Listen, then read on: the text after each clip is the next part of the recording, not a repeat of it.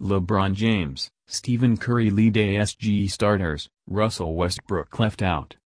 Russell Westbrook is not among the Western Conference All-Star starters after losing a voting tiebreaker with Golden State Warriors guard Stephen Curry and Houston Rockets guard James Harden. The star Oklahoma City Thunder guard was left out in the loaded West in the NBA's new voting system, which included players and media for the first time this season. Getting the nod in the West starting five were Warriors teammates Curry and Kevin Durant, Harden, San Antonio Spurs forward Kawhi Leonard and New Orleans Pelicans center Anthony Davis.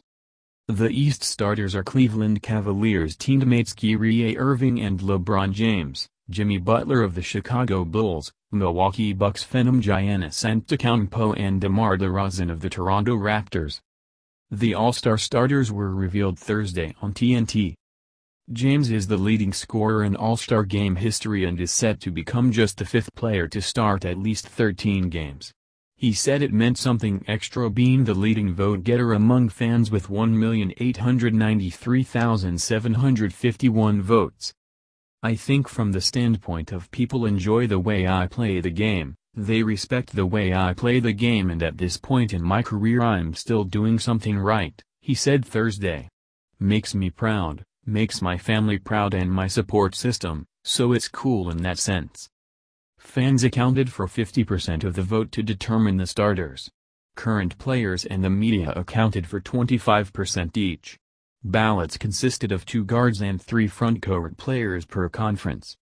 Westbrook actually was tied with Curry and Harden in the points tally after finishing first in the media vote and player vote and third in the fan vote. But Curry and Harden beat him out because the fan vote was the tiebreaker. Curry's 1,848,121 votes trailed only James, while Harden got 1,771,375, nearly 200,000 more fan votes than Westbrook's 1,575,865. Some around the league were surprised that Westbrook wasn't voted in as a starter, with Clippers coach Doc Rivers calling it fake news and saying he's shocked fans didn't see the same thing players and the media did. Memphis Grizzlies forward Chandler Parsons called it insane and said he felt Westbrook is having a historic season.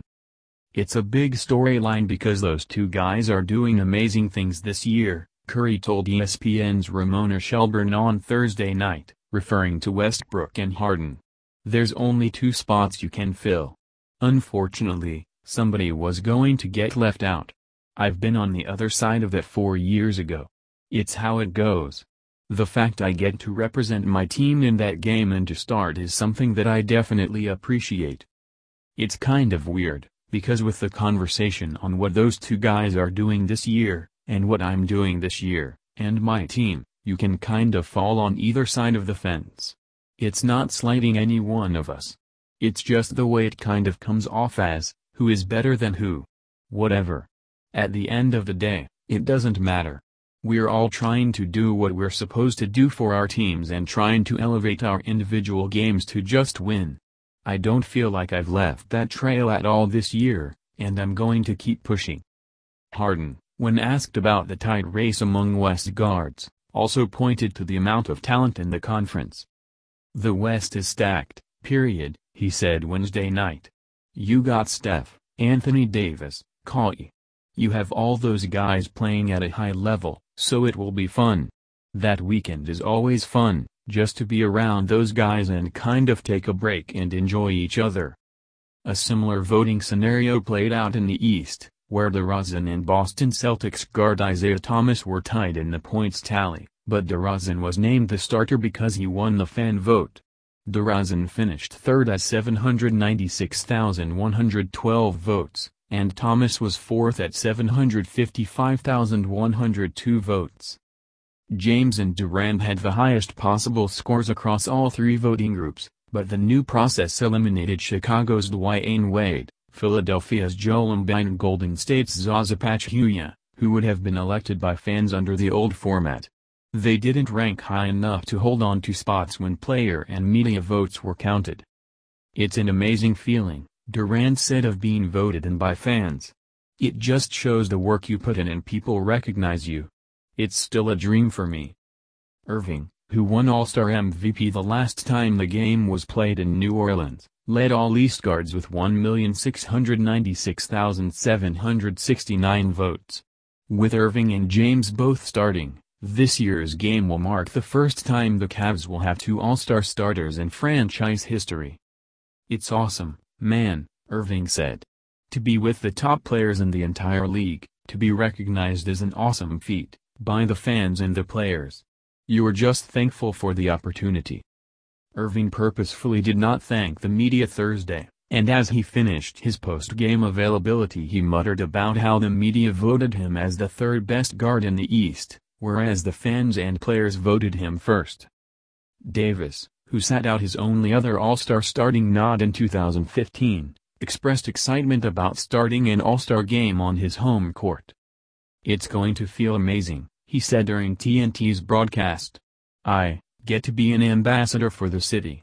Hopefully I can play and don't get hurt before the All-Star game and go out there and put on a show for the city and represent the city of New Orleans."